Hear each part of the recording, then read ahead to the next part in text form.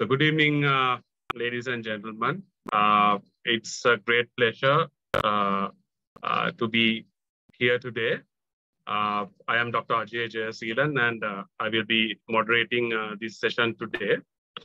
As they say, good physicians treat the disease, and the great physicians treat the patient with the disease. With that in mind, I would like to welcome the President, Dr. Kumudini Jayasinghe, and the committee and the members of Sri Lankan College of Internal Medicine. And also would like to welcome our own College of GPs of Sri Lanka, our President, Dr. Matthews, our Secretary, Dr. Dilni Baranage, and our council members, and also all the members of our college, and also all of you who are here today. A warm welcome today. This particular CPD is being combinedly done by the Sri Lankan College of Internal Medicine with the College of GPs of Sri Lanka. And it's obviously on the topic that is in front of you, leptospirosis, which I think it's a talked about topic now, and I think it's an apt topic at this moment. To start the proceedings, I would like to call upon Dr. Kumudini Jayasinghe, who I personally know for a very long time, who have worked under the VP OPD Clinic, Kandy. Madam, it's over to you for a welcome address. Thank you very much, Dr. Ajay. Good evening, everyone. On behalf of the Sri Lanka College of Internal Medicine, it's my great pleasure to welcome you all to the symposium on leptospirosis, organized by the College of General Practitioners of Sri Lanka in collaboration with the Sri Lanka College of Internal Medicine, or SLSIM, and identifying the importance of knowledge and prevention of leptospirosis. SLSIM, with the support of the Epidemiology unit, has started some awareness programs on leptospirosis to doctors and to the public. There is another such program where 3 experts will be sharing their expertise with the general practitioners today. I greatly appreciate President Dr. Matthews and Secretary Dr. Dilini and the Council of CGPSL for facilitating the collaboration with the SLSIM and the CPD committee of CGPSL for organizing the symposium. And last but not least, my appreciation goes to my good friend, Dr. Ajay Jayewardenepura, for coordinating and moderating the event today. Hope this symposium will enlighten you all on leptospirosis. Thank you. Thank you very much, Madam, for that brief but up-to-date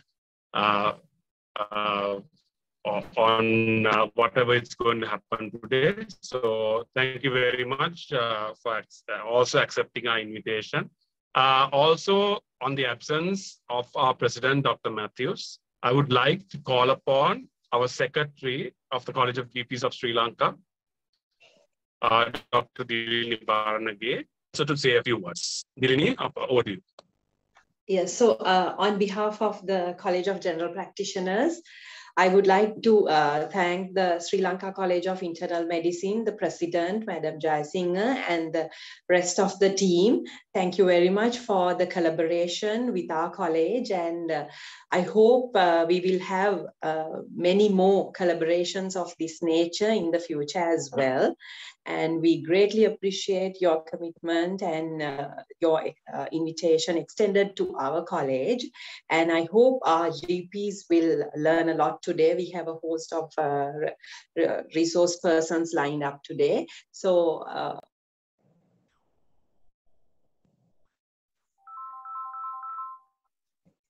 without taking much time, I would like to hand over the proceedings to Dr. Ajay Jayewardenepura, our very own GP, to continue the webinar. Thank you very much, Madam. Thank you very much, Dilini. And I think it's time to slowly start.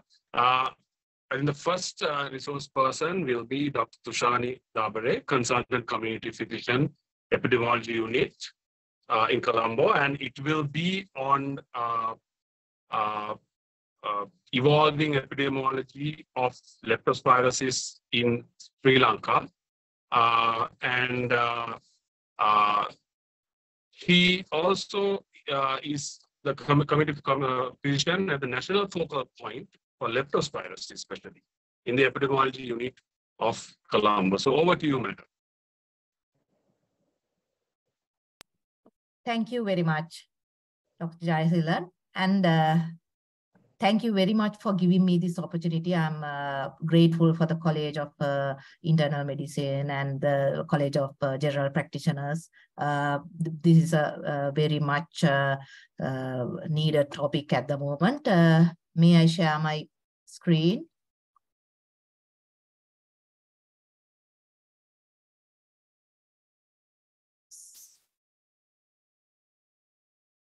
Hopefully,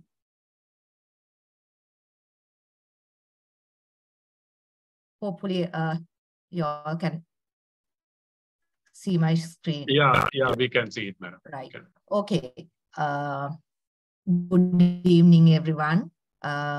Today we'll be talking about the epidemiology of leptospirosis and how it has evolved over time to the this level that we have seen. And we will just talk about leptospirosis, what the current knowledge about the bacteria. It will be just a short slide presentation. And this is a spirochete, and there are over 250 known pathogens, pathogenic seroas, and we are discovering more and more each day. And it is thought to be one of the most widespread zoonoses throughout the world.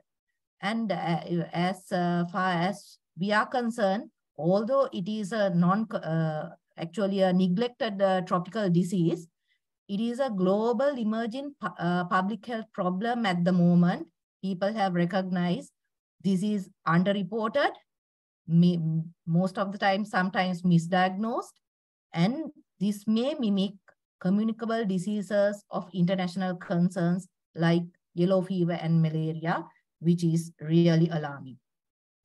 And when you see this map, you can see in the worldwide situation, the low resource countries are mostly at risk. The tropical and subtropical areas of the world, we see the highest prevalence, and Sri Lanka is known to be one of the countries with high prevalence.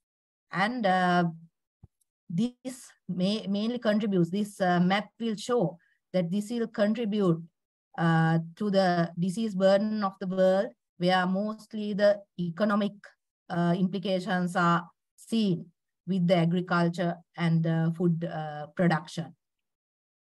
When it comes to transmission, the reservoir host is actually the rat. Commonly, the disease is known in Sri Lanka as Miuna, but there are many mammalian species, including cattle, dogs, and pigs, and maybe sheep, horses as well, which is implicated. But research is scarce and we need more data. And when this bacteria is excreted in the urine from an infected animal, it has an environmental reservoir as well, and it can survive in the fresh water up to 16 days and in the soil for nearly 24 days. So it has an environmental reservoir as well, and it enters our body through the breached skin in a person with abrasions, cuts, or fungal infections, cracked heels, or from the mucous membranes. So the actually the risk behaviors such as washing the face, drinking water, washing the mouth from contaminated water is implicated in this transmission cycle. And the clinical features, so when you are talking about epidemiology, Mostly those days, what we thought of as leptospirosis was fever with jaundice and renal manifestations. But in this evolving scenario, we can see there is a wide variety of clinical manifestations, and it can range from just flu to serious and fatal disease. And a person presents with fever, headache, and chills. And what will happen, people will think that a person who gets a fever and headache, it could be either dengue or maybe some other viral infection. Hardly anybody ever thinks of leptospirosis when he is confronted by a person with those symptoms. And sometimes they have conjunctival suffusion and severe muscle tenderness. And the case fatal rate will range from 5% to 30%, but again, with the underestimation, this could be very much exaggerated. And the shifting of the clinical picture is seen mainly in Sri Lanka, and we see pulmonary manifestations with serious disease in many of the cases. So we need to think about this, and when managing cases, it is not always dengue, and it is not always fever, jaundice, and renal manifestations. When it comes to leptospirosis, there could be many other forms of symptoms which will actually play a role in leptospirosis. It will be discussed later with the other speakers, but we need to look at the epidemiology to understand what is happening in Sri Lanka.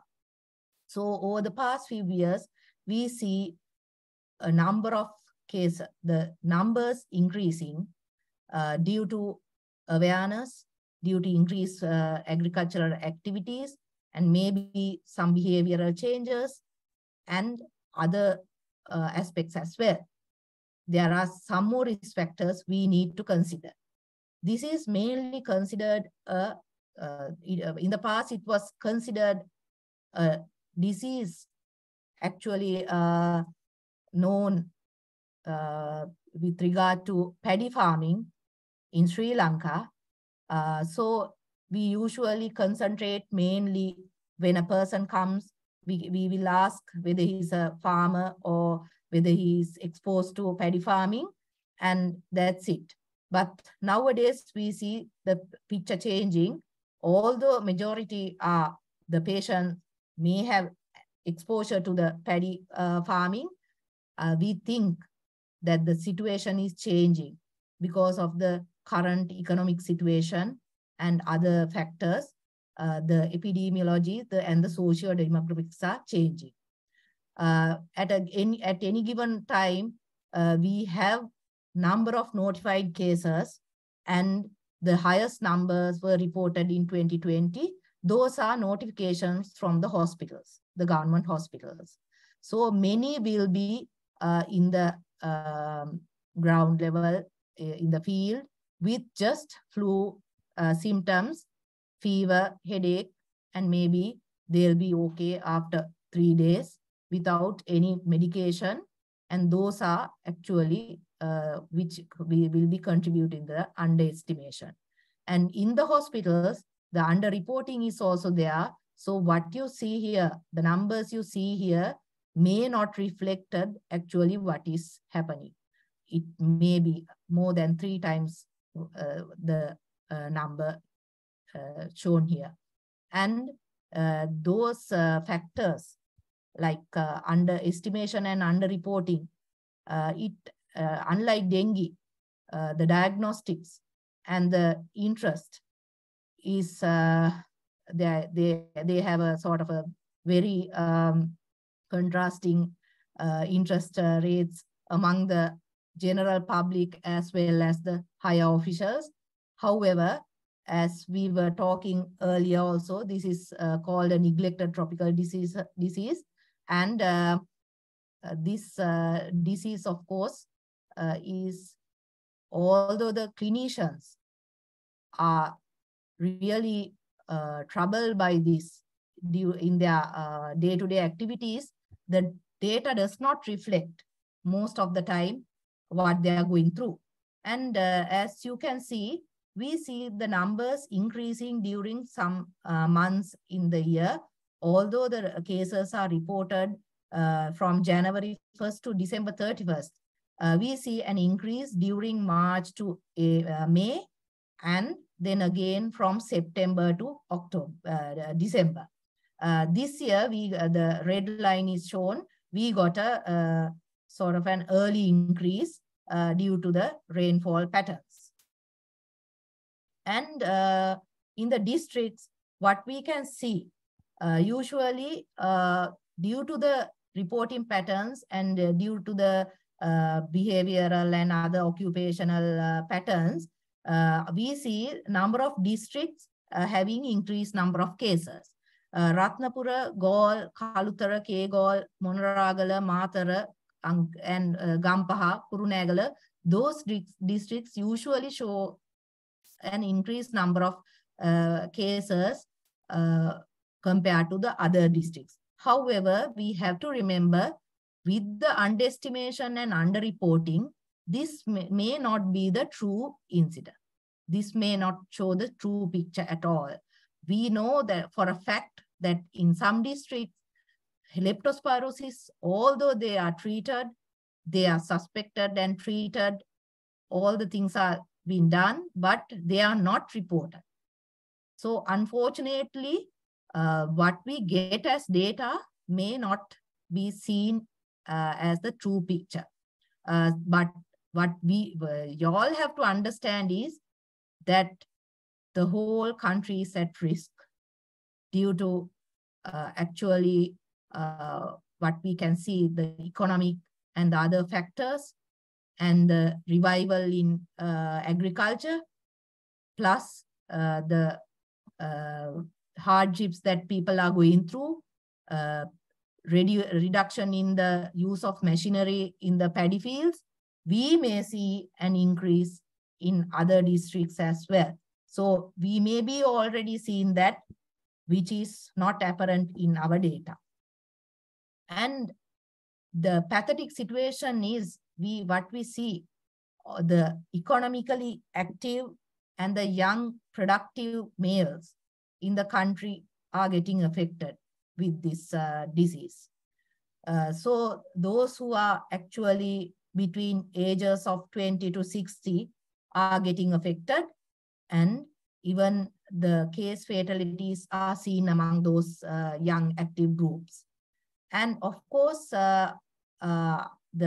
although the data shows that the farmers, the paddy farmers are more at risk, we see that many other categories are there.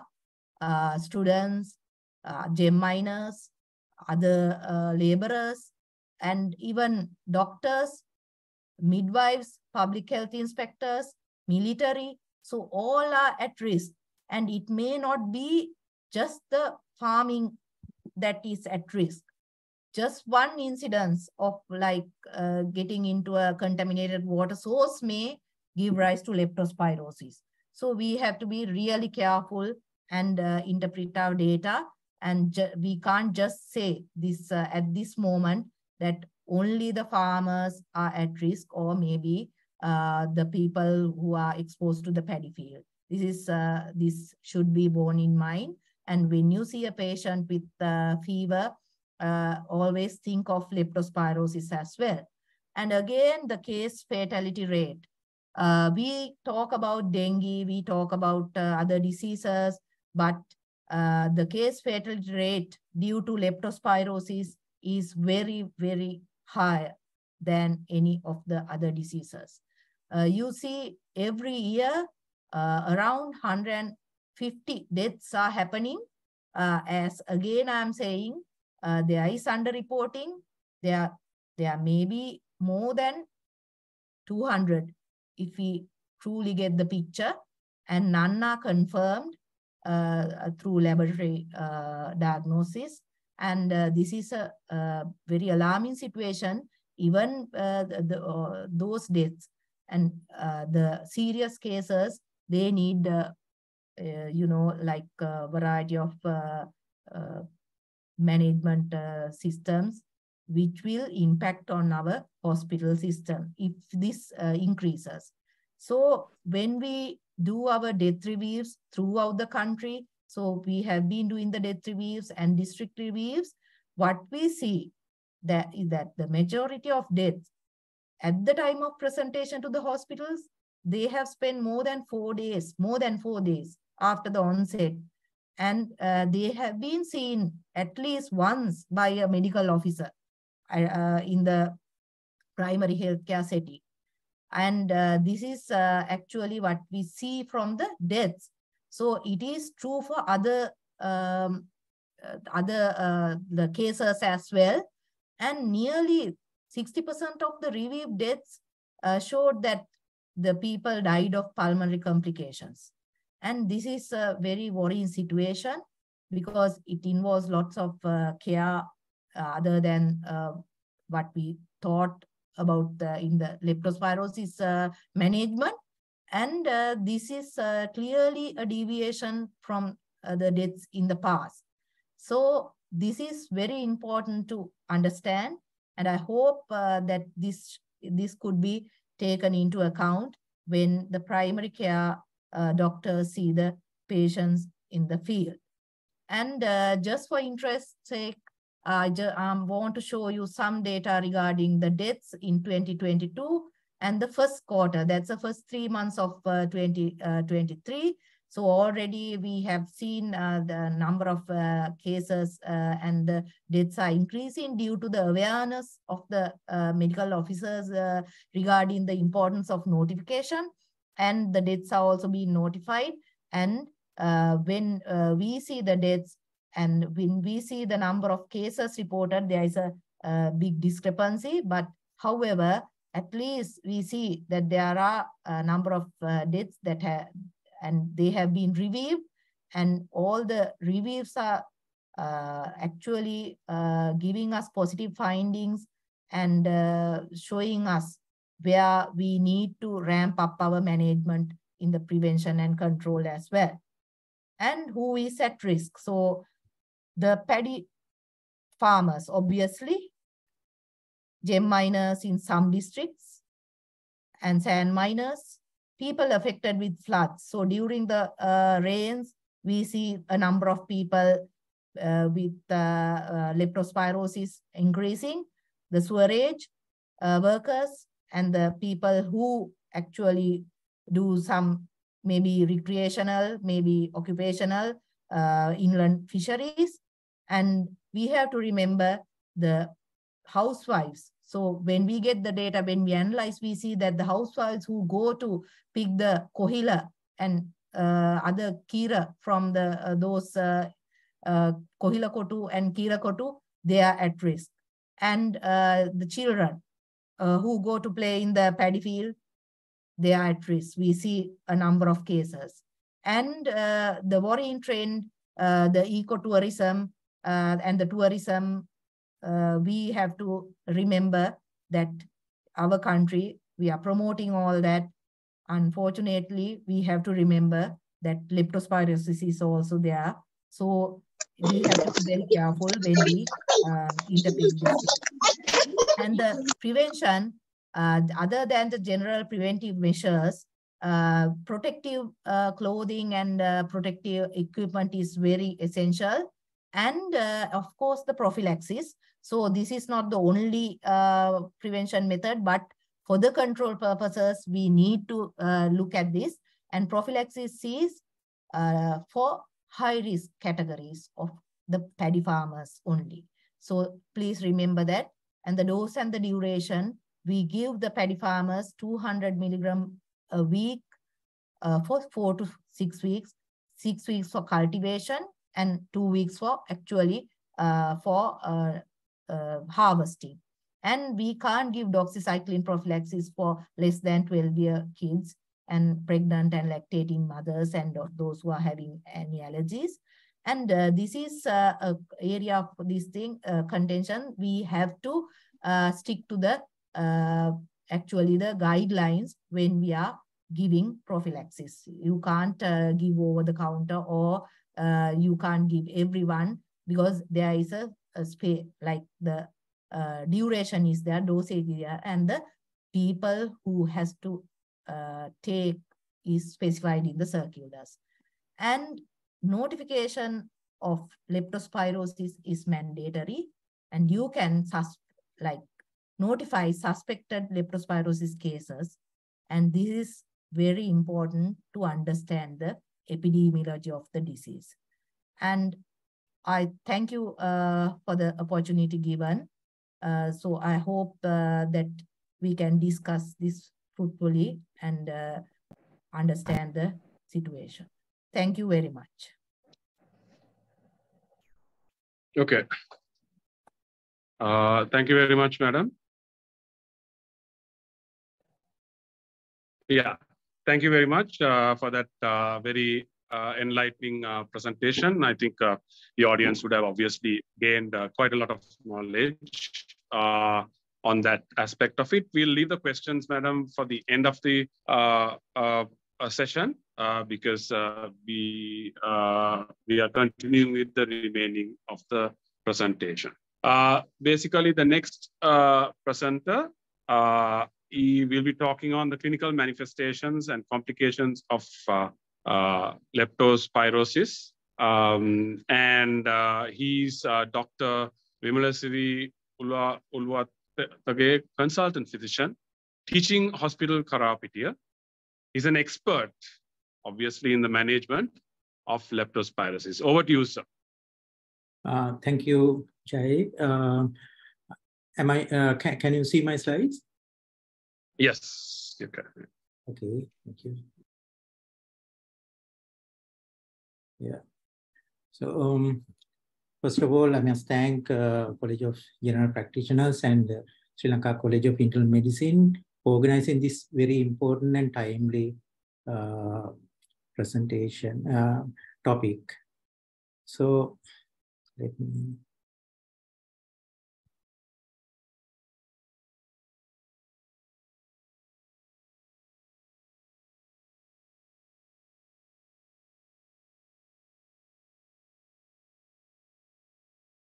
Yes, so my topic is leptospirosis, clinical manifestation and complications. So I am going to elaborate on the clinical manifestations and complications. So as clinicians, first of all, we should think why we should talk about leptospirosis. And from the epidemiology point of view, actually, Thushani mentioned how important this disease is, especially in the context of Sri Lankan environment. And from the clinician's point of view, it is becoming more and more a problem for us in the hospital sector. And because why should we talk about leptospirosis? It's a common cause of acute febrile illness all over the country. Wherever you practice, you go to for your practice, you will come across this condition as coming as a very acute febrile illness. So as Thushani mentioned, the annual leptospirosis accounts for more deaths than dengue. It's becoming yearly. This has been shown, and with underreported, heavy underreporting, still leptospirosis deaths are more than dengue. So one of the important aspect, or one of the important message that I want to highlight for all of you is that the disease called leptospirosis has changed recently, and it is changed in all three aspects of the disease. Its epidemiology has changed. As you can see, it has been considered as a disease of rural community, but it's not so now. It has migrated to urban areas as well. And its demography of the disease has changed. Earlier, this disease was thought to be a disease of children, but it is not a disease of adults, but it is not so. We can see a lot of children are coming to our hospital with leptospirosis, especially school children. due to various sort of unexpected exposures, they end up having this condition. And the clinical picture also has changed. So that is the most important aspect of this disease, because of that, most of the doctors who are not familiar with this change is going to miss this condition. So the clinical picture has changed. There are more and more severe forms of organ involvement we see. And out of that, the pulmonary involvement is a very significant organ involvement where the mortality is quite high. So with that, I'm going to give you discuss a case scenario to demonstrate as to what we may mean by the disease change, the changes that has happened with leptospirosis.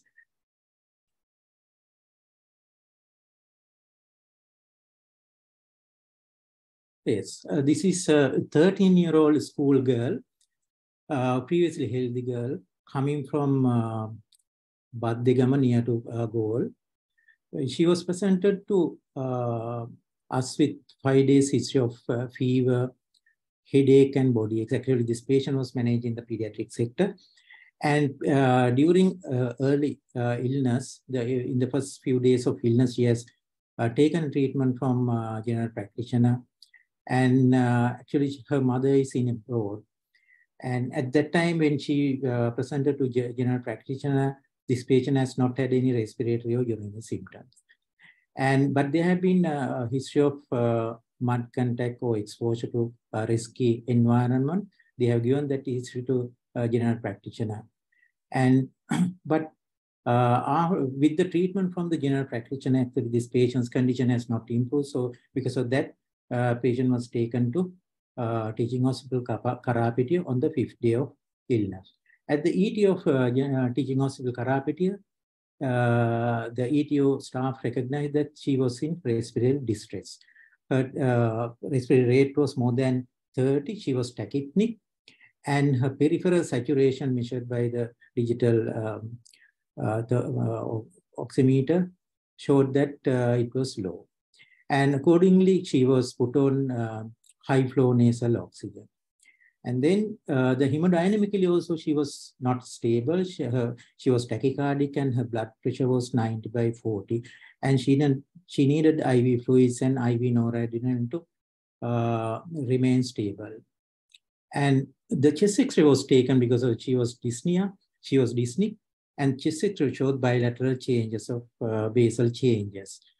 So with that, since the patient was acutely ill and in respiratory distress, patient was straight away admitted to the pediatric ICU. And where her respiratory distress continued. And because of that, the oxygen therapy was continued. And later on, the chest X-ray showed bilateral diffuse patchy shallows suggested to be pulmonary hemorrhage. And during the ICU stay, it was found that lepto-IgM antibody was positive. So it was confirmed a case of leptospirosis. She was, hemodynamically, she became more unstable and she needed continued noradrenaline support to remain stable. And with that, she showed ECG changes. The changes were persistent and she developed some arrhythmias later on. And troponin also became positive and it was very high during the illness. And apart from that, she had evidence of severe oliguric acute kidney injury, starting from creatinine more than 200 and it went up to 700 later on and needed hemodialysis also. And apart from that, later on in the disease, many other organs got involved. It was actually a multi-organ involvement. And there you can see that this respiratory distress indicate that she was having a pulmonary involvement, most likely pulmonary hemorrhage. And this hemodynamically instability and high troponin shows that she was having leptomyocarditis as a complication. And apart from that, she had evidence of multi-organ involvement toward the latter part of the illness with a severe renal failure. So it was ultimately multi-organ involvement starting with leptopulmonary hemorrhage. So on the 6th day of admission, her respiratory distress was continuing, and she was intubated. And unfortunately, her fever spikes were continuing, and she became further unstable, and she had a pulseless VT and had a cardiac arrest on the following day. And the postmortem revealed that it was the dominant organ involved was lung. It was severe pulmonary hemorrhage and some evidence of multi-organ involvement. So this case shows, actually this case showcase the change of the disease that has taken place in the recent past. So, what is the significance of this case? The leptospirosis in a 13-year-old schoolgirl. So that shows the change of epidemiology as well as demography of disease. And you otherwise, I mean, it's quite unlikely that you would suspect leptospirosis in this school girl of this age. So that is the message that we want to convey to you. So, and the second thing is the presentation. Obviously, the doctor who encountered this patient wouldn't have suspected leptospirosis, because even though she was mentioned that she was exposed to the high risk environment, but still patient's presentation on not that of a typical leptospirosis. So because of that, probably early diagnosis would have been missed. And thirdly, the cause of death is pulmonary hemorrhage, rather than the average doctor would think that the leptospirosis is a disease of liver and kidney. Now, the cause of death would be related to any of these organs, but it's not so. The cause of death is here the pulmonary hemorrhage. So that indicates that the clinical picture of this condition has changed. So clinical picture, then the epidemiology, and the demography of this disease has changed recently. So that is the most important message that we want to convey to you.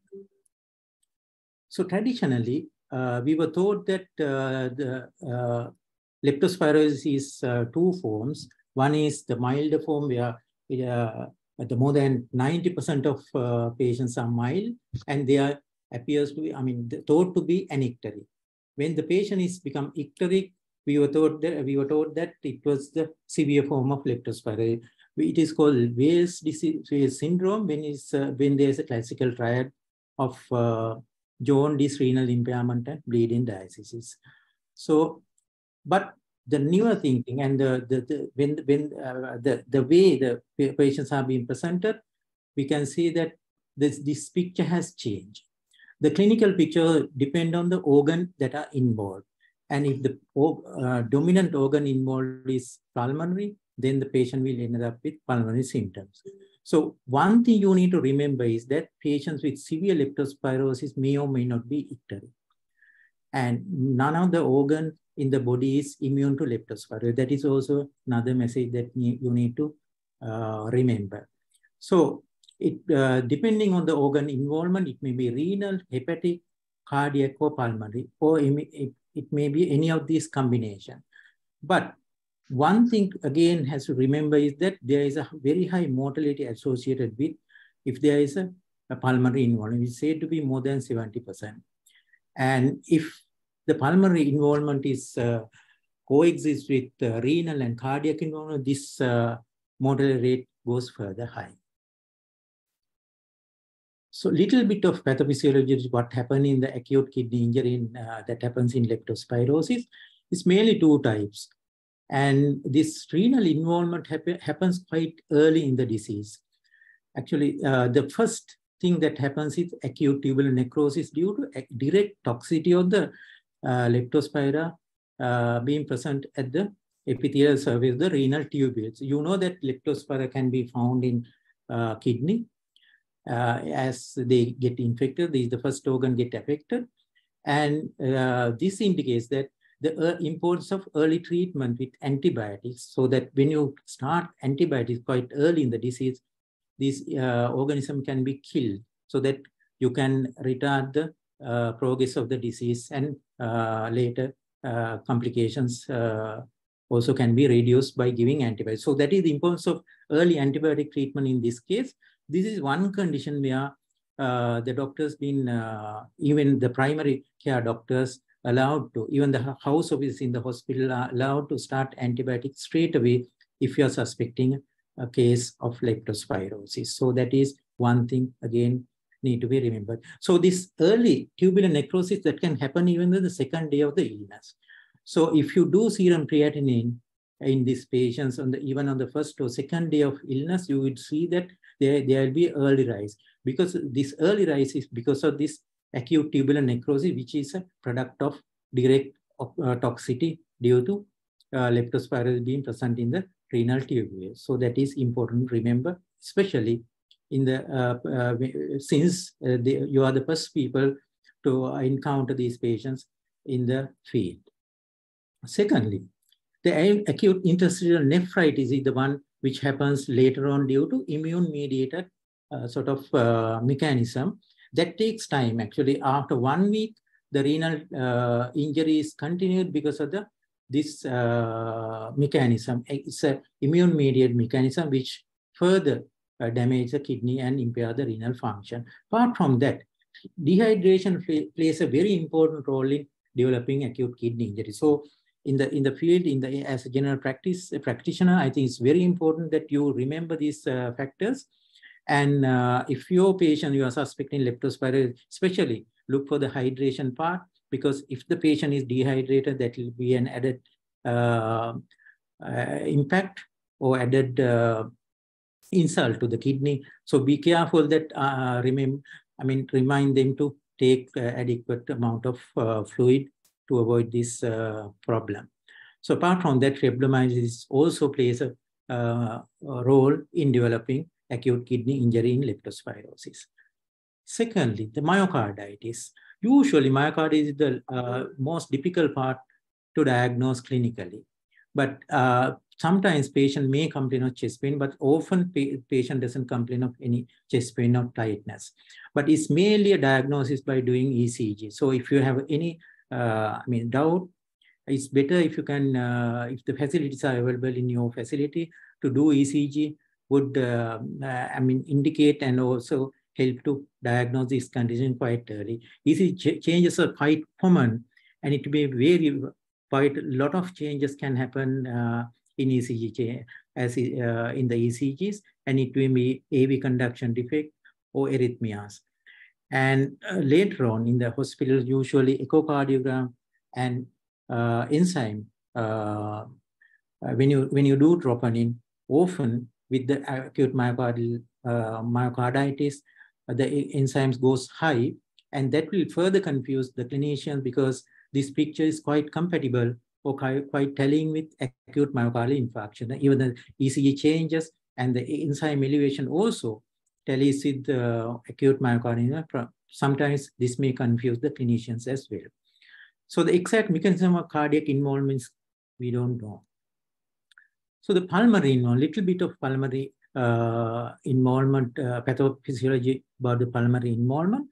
This just to remind you, the cartoon showing the alveolus, normal alveolus, and this is the same thing in a more descriptive and histological type of diagram, where you can see this greenish tapering thing, which is type 1 pneumocyte, and you can see this alveolar capillary, which is with close proximity, forming the most important part of the lung, as far as the lung, the function of the lung is concerned, that is alveolar capillary membrane.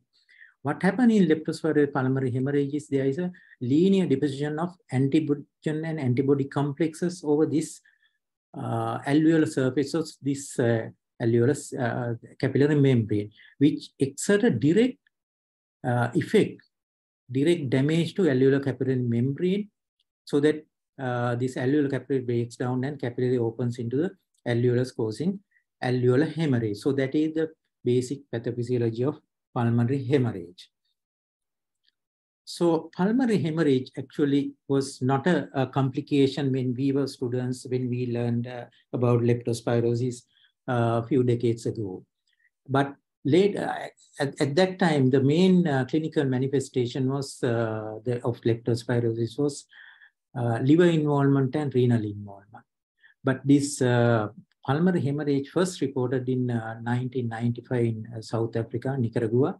After that, this condition was increasingly recognized in other parts of the country. And even Sri Lanka, it has been reported in way back in 1975.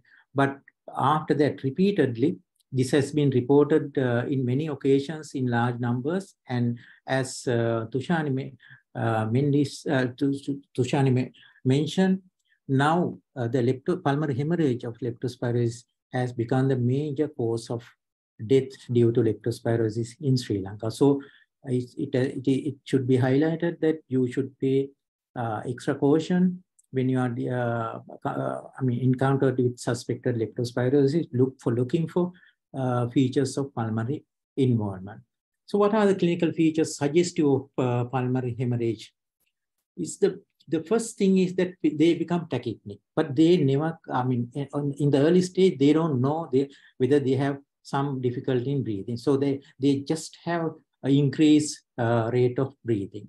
But later on, they develop dyspnea. That is the sensation of feeling some difficulty of breathing. So later on, they might complain that they feel short of breath. So this usually happens quite early in the disease, and the 4th day of illness, this can happen. And because of that, looking for and asking about these symptoms are also important even in the general practice. So tachypnea is a thing that you need to remember. Patient might or might not complain of dyspnea in the early stage. But if you have a facility to check the digital, saturation with a digital pulse oximeter, yes, that will show hypoxia. And later on, patient might complain of coughing out blood, hemoptysis. This happened little later in the disease, nearly as the disease completes 1 week of duration. And after that, the chest X-ray infiltrate will show something like this. It may be unilateral or bilateral, patchy shadows, start with small nodular opacities that may progress into larger coalescent lesion later on, which we call cotton wool shadows in the X-ray. Usually they are bilateral, but it could be unilateral. Even it may not be as florid as this, but it may be very subtle. But if you are very keen, you might catch these changes. And usually they are bilateral and often inferior and peripheral. So pulmonary hemorrhage can be very severe. These are a few cases that we have managed in our ward. This patient, really, you can see the X-ray involvement is very severe and involvement, and you can see complete whiteout of the lung field. So that he had very severe sort of pulmonary hemorrhage, and it was a very difficult case to manage. And this is another patient who came with similar presentation and started coughing out blood. And ultimately, he had a cardiac respiratory arrest in the ward, and we had to intubate him. And when we intubated, this is what we saw. You can see blood coming through the ET tube into the ambu bag as well. So this is another patient who was not so fortunate to survive.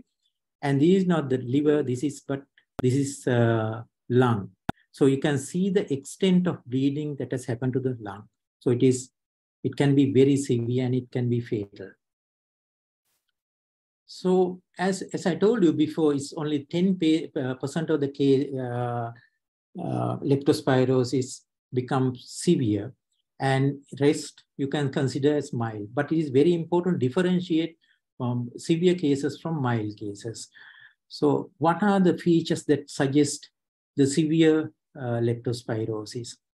Now, any organ involvement like acute, if there is a evidence of kidney involvement or renal involvement, especially if the patients complain of reduced urine output, because renal involvement in leptospirosis is invariable. Almost always there is a renal involvement.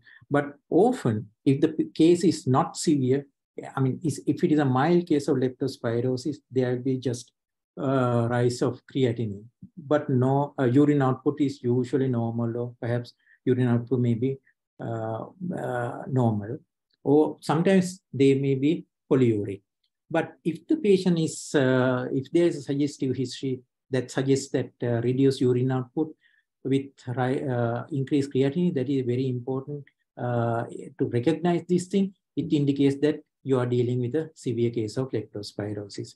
Secondly, the hypotension is a quite early indication of severe leptospirosis. If your patient showing low blood pressure which is persisting, so that is a very dangerous trend, and definitely that patient is going to end up with a lot of complications. So you have to take extra precautions and send this patient to a nearest hospital where immediate care can be arranged. Apart from that, as I mentioned, any signs or symptoms suggestive of pulmonary involvement, tachypnea, hypoxia, hemoptysis, or chest aching infiltrate, indicates that pulmonary involvement, that indicates that it's a case of severe leptospirosis. If you happen to see some ECG changes, that's evidence of myocarditis. So it's again a case of severe leptospirosis. So if you find any of these things, even a single feature of these things, so you are dealing with a severe case of leptospirosis, and usually their prognosis is bad, and usually they are the people who ended up with a lot of complications. So please, if you recognize any of these symptoms or signs or investigating evidence, please refer this patient to higher care. So when to refer? As I told you before, the same thing I'm going to repeat. If you are suspecting a leptospirosis patient with atypical presentation like chest pain, shortness of breath, hemoptysis, or having chest X-ray changes with a compatible background history, yes, it is a case of pulmonary involvement. So please refer that patient to relevant care. And any features suggestive of severe leptospirosis, as I just mentioned. And also, if your patient is showing all the compatible history plus jaundice, again, probably it's better not to treat these patients as outpatients, and please refer this patient to a hospital. And other thing is, children, if you're suspecting leptospirosis in children, it's better that these patients should be seen by a specialist or should be cared in a hospital. The other category is patients with comorbidity. The patient is having diabetes and various other conditions like chronic kidney disease or respiratory, chronic respiratory problems. Yes, they are more prone to develop further complications, and usually their outcome is compared to healthy, otherwise healthy patients. Their prognosis is usually not good. Because of that, it's better to refer these patients also to a higher level care. And if you find it's difficult to differentiate whether this is a case of dengue or leptospirosis, don't waste time, refer the patient to the institution where the more care can be arranged. So with that, I conclude my presentation, and thank you very much for your question listening. And I'm happy to answer your question during the question time. Thank you.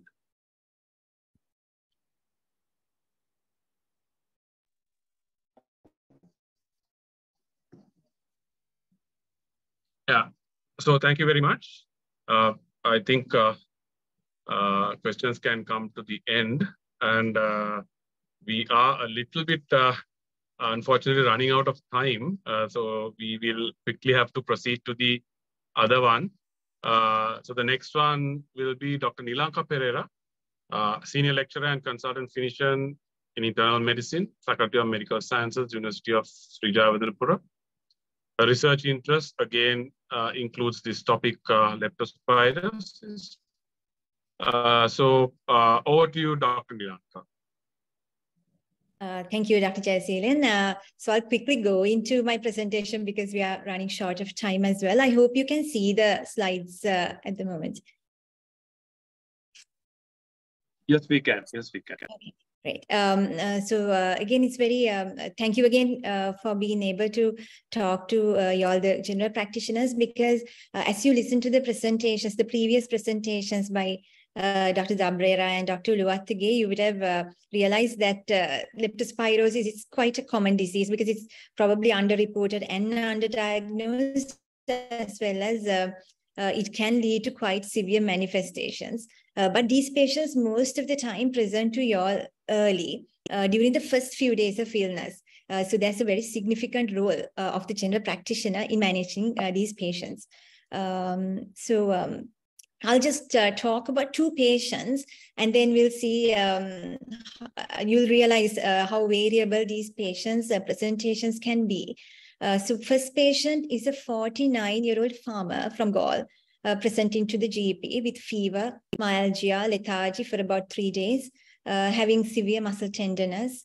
And of course, the GP also notes that there's a little bit of icterus on examination. And the full blood count that was done at the GP center reveals a white cell of about 12,000, significant neutrophil predominance, and platelets are also slightly low, so 98,000. So of course, this patient was requested to get admitted to Karapitya Teaching Hospital, Karapitya.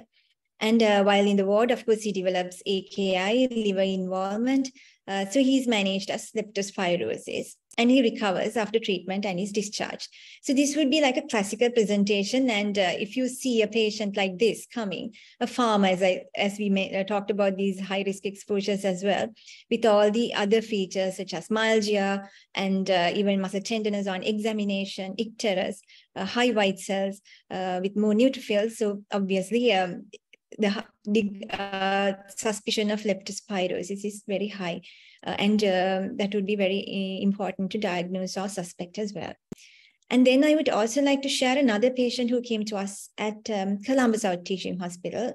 So this was a 26-year-old, previously healthy man. He came with headache, photophobia, and vomiting. So he has had quite a high-grade fever, again, muscle pains, joint pains, about 10 days prior to admission. And of course, that has resolved after about 3 days. And a GP has, of course, given an antibiotic for these symptoms of fever. And then following that, he again developed features of meningeal irritation, so significant headache. And on examination, he has neck stiffness as well. So he was, of course, managed as meningitis. And lumbar puncture also shows the proteins were normal, but there were cells, polymorphonucleoleucocytes also about 13, more mononuclear cells. And although he was managed for meningitis, then the house officer, who was quite keen, also found that in the history he has gone for whitewater rafting about 2 weeks back, before the onset of all these symptoms. And 2 of his friends also had a similar febrile episode requiring hospital admission. So this patient again had high white cells, but normal platelets, normal CRP only mildly elevated, but liver functions, renal functions were all normal. And his leptomat, which was sent to MRI, the first one, of course, was again had a significant titer. So this patient, of course, had aseptic meningitis due to leptospirosis. So this patient initially presented to the GP as well with this febrile illness, and later on came with this meningeal involvement. So you see that leptospirosis can have quite variable presentations, and there can be many atypical features as well. And other thing is, obviously, this patient as well, when he presented to the GP initially, just fever, myalgia, arthralgia. So it just mimics any other disease, just another viral illness. It can be just, or even could be dengue fever.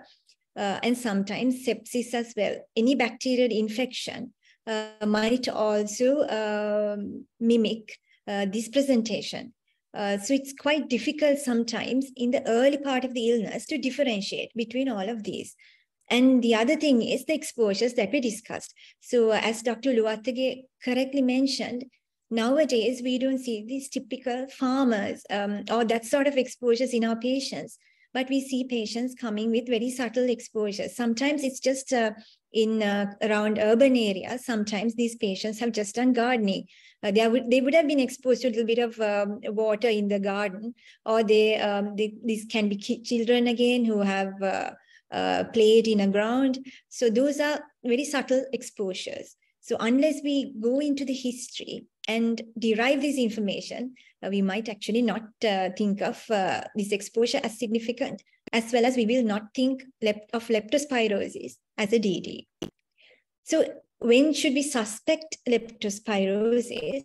So this is what the guideline we have, which was published in 2016, say. So any acute febrile illness with any of these features, so either headache, or it could be myalgia, prostration. Of course, if there's jaundice, that can be more high degree of suspicion again. And these patients also can have conjunctival suffusion, which can also occur in dengue, but it's most of the time the suffusion is much more common, or conjunctival hemorrhages are much more common in leptospirosis. And if they have organ involvement, of course, they might have reduced urine output. And the case that I mentioned, sometimes it's meningeal involvement. And of course, they can have bleeding. And as Dr. Uluwattage mentions, all that. So if these symptoms are there, at least one, and if you have also elicited an exposure, which might be suggestive, and with or without other organs that are involved, such as the kidney or the liver or the heart or the lungs, then of course we have to think of leptospirosis. And in primary care, of course, you might not see all these symptoms, but it could be just a fever. But some symptoms that might point towards leptospirosis would be significant myalgia, which can happen in any other viral infections or dengue as well. But if you do elicit muscle tenderness as well in the calf or the lumbar area, that is also slightly commoner in patients who have leptospirosis. Then, as I mentioned before, conjunctival hemorrhage, and if they have icterus, and in the investigations, if you find that these patients have high white cells, mainly neutrophils with low platelets and high CRPs, then of course, these are kind of classical features that would point towards a patient who has leptospirosis versus some of the other things. But at the same time, I would like to highlight these atypical manifestations as well of leptospirosis. So although we mentioned the classical symptoms and organ involvement, they can present with quite rare manifestations also. So they can have a lot of neurological manifestations, pancreatitis, so all these complicated systemic involvement. But of course, they would then definitely present to a hospital as well. So in diagnosing, in the primary care, so when you see these patients, then as I said, we need to have a high degree of suspicion if you have to think of leptospirosis. And most of the areas, this is just one map that I took from one of the published articles. So most areas have quite a high burden of leptospirosis. And the dark colored areas, of course, are the areas which has reported high numbers. And then we have to suspect in patients, as I mentioned before, in any acute febrile illness, if you have elicited a high-risk exposure. And if there are typical features that we mentioned again previously of leptospirosis, then do think of this infection. And also, even atypical cases, subtle symptoms, also, if there is still a high-risk exposure, think of leptospirosis still. And these are the exposures that are classically talked of. Again, Dr. Dabrera nicely mentioned about these. So I will not go into detail. So certain occupations like gem mining, sand mining, and farming. Then we see a lot of patients who go on recreational activities, sometime hiking and these water rafting. We do get patients like that as well. And some people who just go and play in the paddy fields or any muddy grounds. Then especially we get patients from people who work in the municipal councils, who clean drains, and then again who are involved with sewage cleaning and things like that, as well as people who are exposed to floods. If there's, of course, contact with animals, because it's not just rats, cattle, buffaloes, and in our setup, of course, dogs, all can be reservoirs of leptospirosis. So all these might be high-risk exposures. So I think what is most important for you is if there is a acute febrile illness. So most of these patients, as Dr. Uluwattage mentioned, only about 10% would develop all the severe symptoms and the manifestations we discussed. But most of them might be just having a mild flu-like or any febrile illness.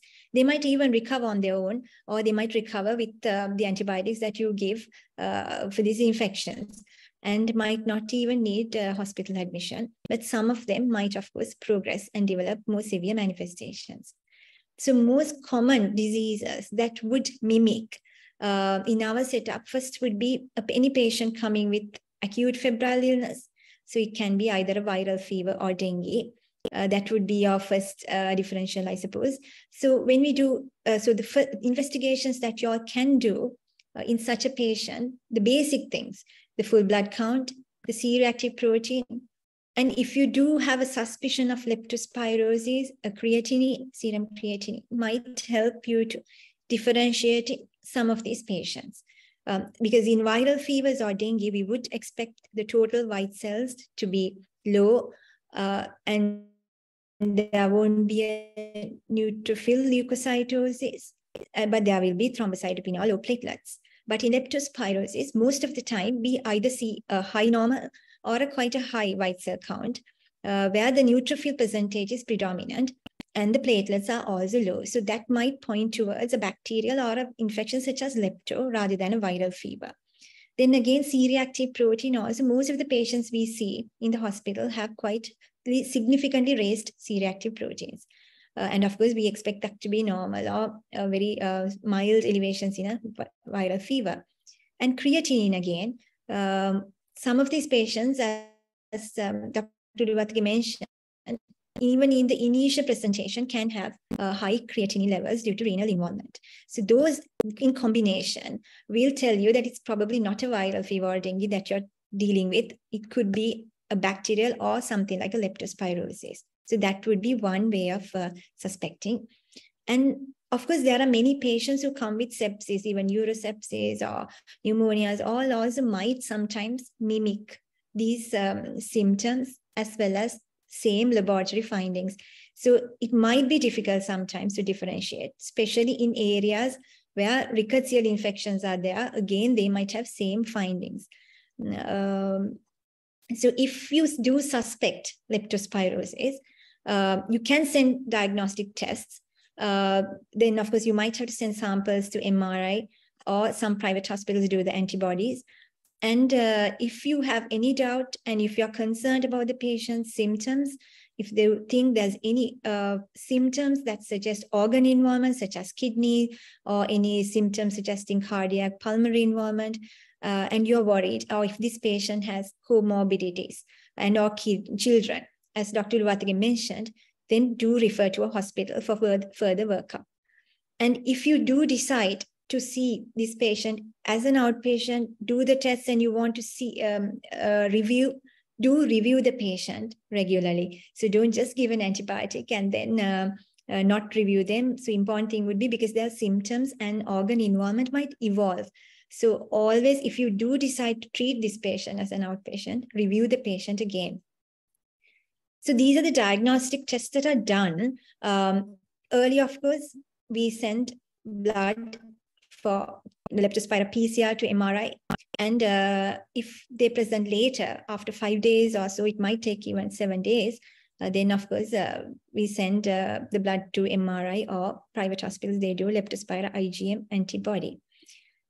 Now, if there are these patients who do not have any organ involvement, just mild infections, they can be treated by the general practitioners as an outpatient as well. But important thing is, as I mentioned, reviewing regularly to see whether they do get any problems, as well as proper education of the patient. So if you're to treat, then the antibiotic is doxycycline that can be given 100 milligram twice a day for 7 days. And of course, amoxicillin and azithromycin can also be used, especially if they are in pregnancy or in children. And important thing would be to tell the patient that they should monitor and have a check on their urine output. And if there's a reduced urine output, they should come to and get admitted to a hospital immediately. And if they do get any of these symptoms, cough, shortness of breath, icterus, so all these things again warrant admission. So if you do suspect a patient to have leptospirosis and you think probably with exposure and just a mild febrile episode and your investigations are suggestive, but there's nothing to suggest significant organ involvement, no comorbidities, then of course you can even treat in the outpatient setting. So the next area that I would just touch on is also about prophylaxis. So people who are at high risk, who have had a short-term exposure, they can be given prophylactic antibiotics, that is doxycycline. So most of the time, so this can be in two ways. It can be either pre-exposure, or if they are exposed, for example, if they were exposed to floods, they can be treated again as post-exposure prophylaxis. So this evidence actually come from a study which was done way back in around 1982, where these army soldiers who were training in Panama, there was a lot of cases of leptospirosis, and these US soldiers, they were finding it difficult. So they, of course, started giving doxycycline 200 milligram weekly for whole of the time they were there. This was a study again. And of course, they saw that the number of cases were low. And it has been done in even endemic settings as well. So it can be a pre-exposure, as I mentioned, which will be most of the time decided by the MOH in the area and then given to these mostly patients such as farmers and other high-risk groups as prophylaxis, which is doxycycline weekly. And also there's a place for post-exposure prophylaxis as well, which might be more relevant to you. So a patient after a high-risk exposure, it is also, again, doxycycline can be given as a single dose as prophylaxis to prevent leptospira symptomatic infections. Although the evidence is not very robust, it is something that we do practice. And so I suppose what your role in leptospirosis is mainly diagnosis, because you will be seeing these patients early on when it's very difficult to say actually it's leptospirosis, there will be a lot of mimics. So high degree of suspicion is very important. Early referral in patients who have problems and who have any concerns, do just refer the patients quite early and educate also your patients when you meet them about these exposures and other problems as well. Thank you.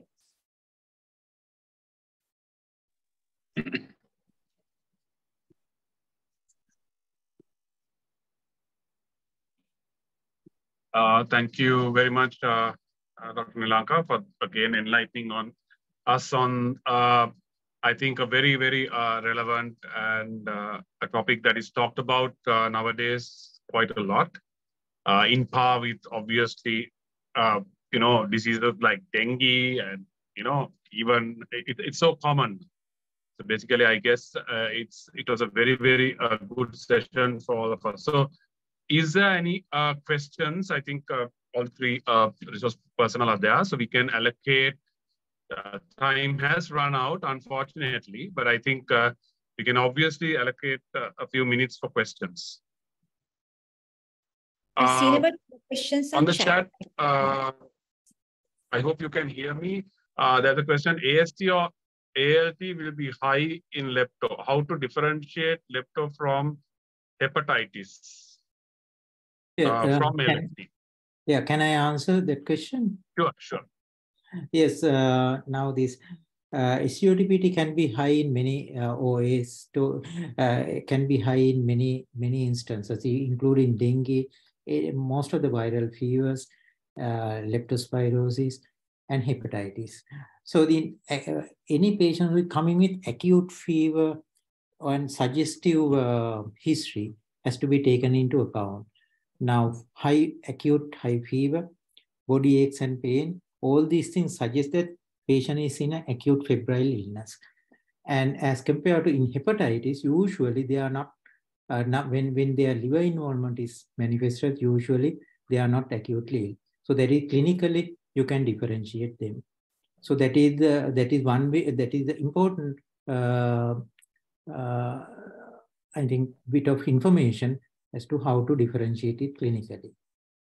Okay, apart from that, you can do whatever the other confirmatory tests, but there is an important clinical differentiation.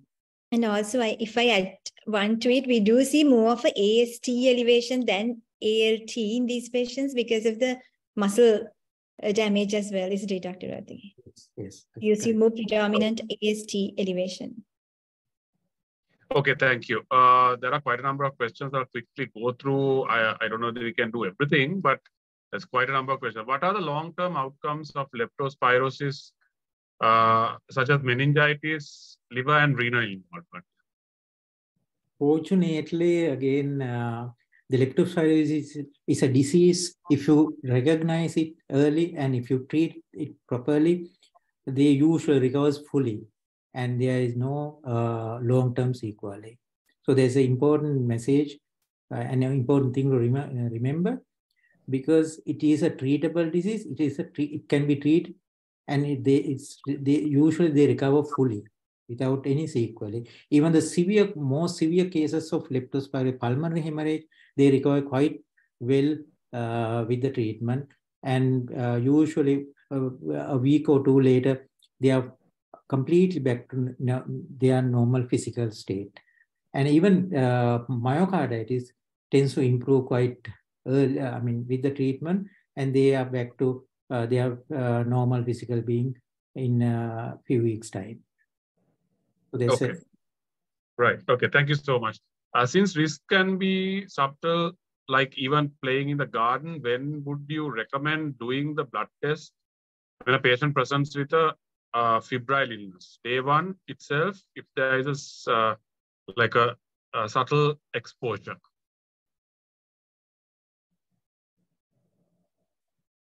I think, Nilanka, you can ask. Yes, and it's very difficult to say. It depends on the patients as well, like your clinical assessment. If you think it's just a viral fever, probably you might not be doing blood tests, all of that on the first day. But one important thing is, I think it's important also for you all to know whether you do have leptospirosis patients in your area when you treat as well. Because especially if you see patients and do refer to hospitals, try to see whether they do turn out to be lepto, then you will know whether in your area you do get cases or not. That is one. Then you know that these sort of patients do present to your area. And then secondly, now most of the time, if you might need a count, again, depending on the patient's symptoms and the severity. So a count, full blood count per se as a basic test will be helpful. So depending on the patient's symptoms and the clinical assessment, you can decide whether to do it on the first day or then review again. And there was another question about reviewing how often. Thank you, Dr. Yeah. Reviewing how often to review if you treat as outpatient. Guidelines recommend 48 hours to be reviewed if you treat as outpatient. Okay, right. Thank you so much. There are many questions. I don't know whether we can go through all this. Okay, how much is the cost of those types of immunological tests in private sector? I think it's private sector should be quite expensive. Right? I mean, can it be given as an amount, or rough? That's a question. I'm sorry, I cannot actually give the exact amount. Okay, right. Okay. It depends on the hospital also. Okay. Yeah. Oh, all right, that's fine. Yeah. So what are the points we mentioned in patient and travelers education about leptospirosis? What are the points we mentioned in patient and travelers education about leptospirosis? I'm not very clear. Can the person ask it directly? Yeah. Yes. No, I think what they want to get is that what are the things that we should mention if a person going on a trip or somewhere and leptospirosis, what clues and I mean what things that we as doctors advise. Yeah. Right? So that's what the person the question means. Probably Yes, you can mention about the clinical manifestation. I mean, early features like severe myalgia is a very important thing. And if the patient get this thing, and also it's very important to highlight that the kind of exposures, like contaminated water or even the muddy areas, and if the person is planning to travel, that kind of getting exposed to that kind of environment during that journey or trip or travel. So it's kind of you can warn them that there is a possibility, and if you do get if the person is going to develop that kind of thing, come to a doctor quite early and get the suitable treatment. Okay, thank you. Can a person get leptospirosis when contacted with excretory products of domestic mice? Sorry? A person, can they get leptospirosis when contact with products of domestic mice? Actually, if I may answer the question, from the special investigations that we have received from the public health inspectors who have gone to the patient's residence and interviewed the patient once he gets home, there were some incidences where the only exposure was either cleaning out a cupboard where the rats were in and there were excretory products, or a space, kitchen space or storage. So there were some instances where they reported that they have been exposed to this domestic mice. Okay, so there is a chance. There is a chance. To add to that, I think we have seen a couple of patients who are coming from school children, especially coming from after cleaning their school, classrooms. On the beginning of their term, this place is quite contaminated or soiled with these type of things. So I have seen patients coming, school children coming after cleaning their classroom. So that indicates that domestic mice is their excreta can be quite dangerous. I mean, a cause. Okay. If patient is being managed in the outpatient, how often should we advise them to come in for a review during the first few days? Or do we advise on red flags and review as needed? Yes. But I mentioned you have to review in 48 hours according to what our guidelines recommend. Anyway, if there are flags, then you need to see anyway. Okay, right. Thank you. Yeah. Okay. I'll quickly go through just few questions. I don't know whether it's time. Is there any like variations in epidemiology with weather changes? Like whether there is any weather changes, can it affect? That's what I think this person is asking. Yes, with the onset of monsoons and with flood situations, we can see the number of cases increasing.